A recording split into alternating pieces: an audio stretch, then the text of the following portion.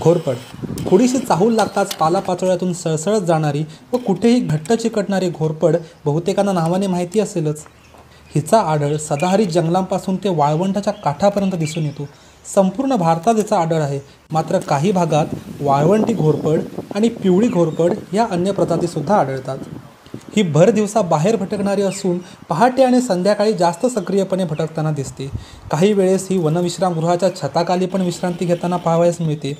तशी ही बिळात राहणारी आहे आणि वारुळामधील बिळे हिच्या आवडीची ठिकाणे आहेत. हिची जीभ सापासारखी असून ती उत्तम पोहूसुद्धा शकते. झाडावर चढणेसुद्धा हिला चांगले जमते. धोका दिसताच वेगाने पळून सुरक्षित जागेकडे जाण्याचा तिचा कल दिसतो.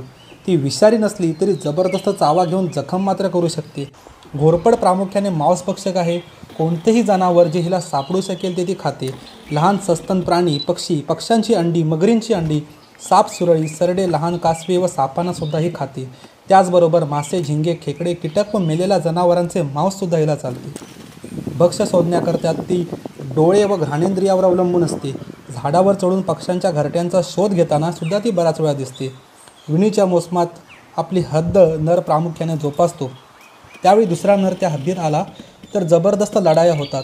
हिची अंडी एप्रिल ते ऑक्टोबर दरम्यान पाहिली गेली आहेत.